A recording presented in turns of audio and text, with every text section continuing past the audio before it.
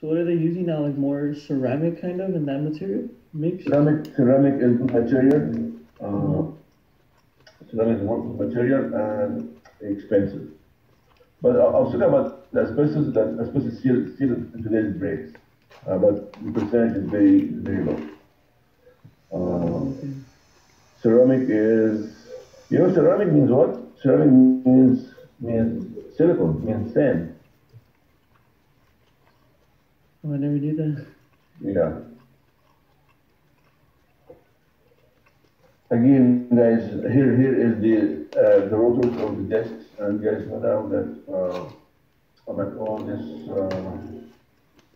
holes right here, different kind of designs. So engineers do what? Engineers do create this kind of designs, and they put them in a test, and they measure the temperature. And they found if you have this kind of design, look at this design, that's very weird design, up and down. But remember, all the shapes has one purpose, is to dissipate the heat. The heat is a big problem. If the disk or the rotor overheat, uh, now friction is gonna go down very quick. Yeah, now you step on the pedal or you put the lever, and the bike doesn't want to stop. Why? Because the brakes overheated. So they had to come up with different designs to dissipate the heat. So when you see a rotor like this one, heat is the main reason to make the design that looks like this one. And this one here, I can see that it has bolts. You see when you pull the disc, now we have more materials touching each other. You have more materials touching each other, and that's what affects dissipating the heat. So it's better to have like rivets than having bolts.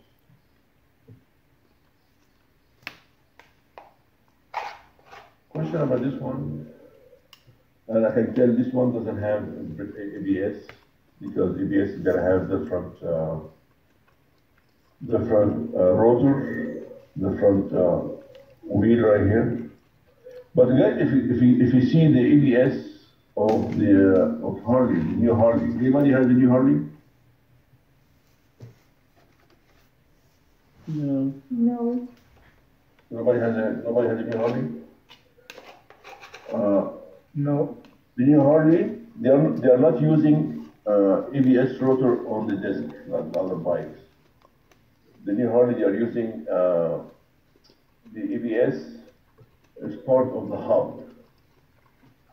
Yes, as part of the hub. We are not using rotary on the next to the brake disc. So if you have a Harley, let Harley with ABS, remember the ABS is part of the hub itself. But the ABS only works when the bike is straight up. On mine, the 011, and when you're not turning, but when you're leaning, the ABS it doesn't kick in until you're sitting straight up on the bike. So the ABS computer is operating this way. Is designed this way. It bike has to be upright to start working, right? That's your Yeah. point. Yeah. So it doesn't work When you're leaning. when you're leaning. Actually, I mean, what kind of bike do you have? I have two bikes. I have a Harley. It's an 011. It's a soft tail deluxe. And I guess the reason why it doesn't kick in when you're leaning, because it would be actually dangerous. But again, when you say you're leaning, I mean, what degree did I lean? I'm sorry. What degree? What's the angle? Um, I'm sure it's gonna allow you to use ABS at certain angle, but you may stop after leaning too much. from how they explained it to me, the ABS only kicks in when you're sitting upright, because if you're leaning, I would think you would to make the ABS to kick in, it would be more dangerous. But I agree and disagree with you. It's gonna work even if you lean, but to a certain angle. Probably, a certain angle. Okay, yeah, to a certain angle. You still have a range. okay, Probably like 15 degrees to the right and 15 degrees to the left.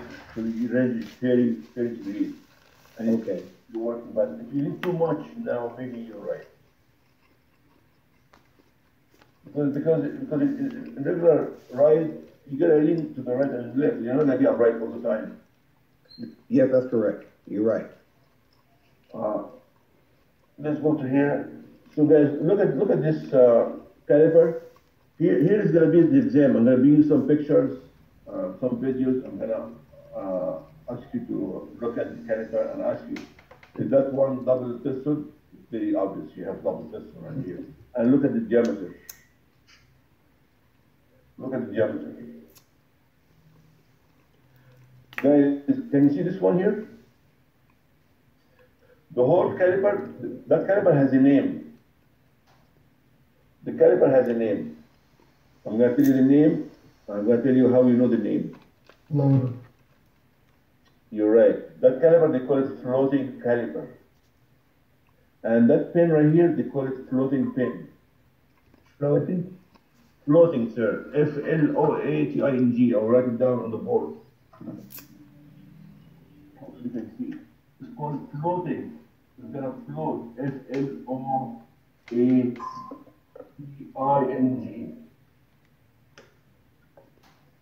Can you guys see it? Or no? Yes. All right. Yes, we can. Thank you guys for supporting me. Thank you for supporting me. So it's called floating. Why is it called floating? Because when you guys apply the brakes, that caliper is gonna move. You know why? Why is it gonna move that caliper? It has to move because you have the piston only on one side. If you have the piston on both sides, that caliper has a name. They call it fixed caliper. So you have to know the difference between fixed caliper and floating caliper. Floating caliper has the piston on one side. Fixed caliper has the piston on both sides. So on this side here,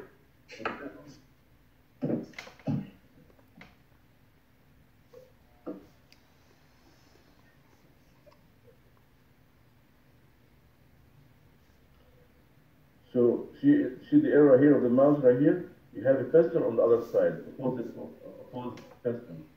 Then it's called fixed caliper. So the caliper does not move. The problem is with the floating caliper, that is a floating pin. If that pin is not greased right, and what's gonna happen? What's gonna happen? You find that the shoes on one side is worn than the other shoes on the other side. So if you have this situation, you have like one side of the pads worn and the other side of the pad is not worn, that because that caliper is not floating, and that caliper should float. So it depends on the grease here on this pin. You have two pins. You have one right here, and you have another one right here. So from this picture, guys, I tell you something. How you tell if it's floating caliper or not? If you see pistons opposing each other. These two pistons are next to each other. But if you see a piston opposing each other, that is fixed caliper. The one you see in front of you, that is floating caliper. So this one is fixed? Guys, look at Mr. Kim, he's helping me here. And he has fixed caliper. How many pistons do you have? Can you go up and down? How many pistons do you have? 2 pistons. 2? Yes. Yeah, you have 2 pistons. So you have one on each side, correct. And this one is gonna give you supposedly the weight should be even on both sides. The problem with this piston, guys, what's the problem with this piston, with this design, the one that Ken has in his video? Guys, can you guys go to Ken's picture and see it? What's the problem with this design? Not much power. Stopping power, I guess.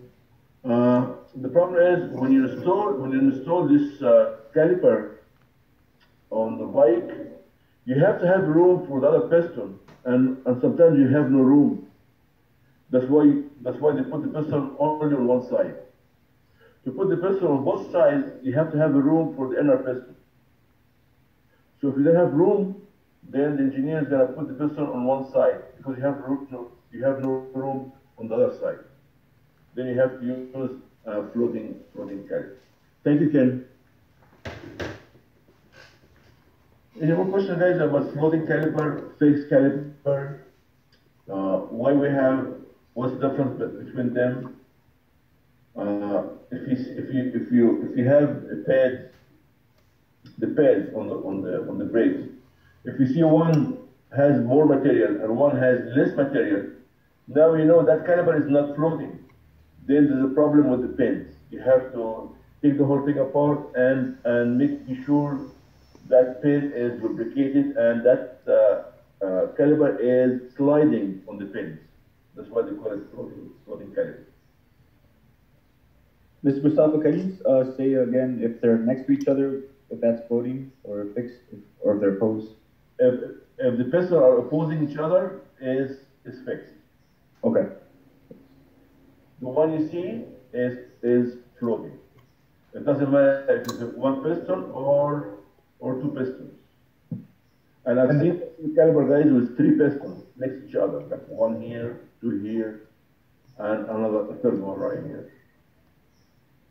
And the fixed caliper needs more room, right? Inside. Yes, the fixed caliper needs more room because you want to put the piston behind across the other piston. All right. Yeah, so you need to have room for that. So if you have let's say racing bike that parts are compact and try to make something called aerodynamic when the bike go fast, you want to make that aerodynamic very less, has low friction when the bike goes fast on the road. So the design will make a difference here. If you have enough room, you can put opposite piston. If you have no room, you can be only floating caliper. Floating caliper.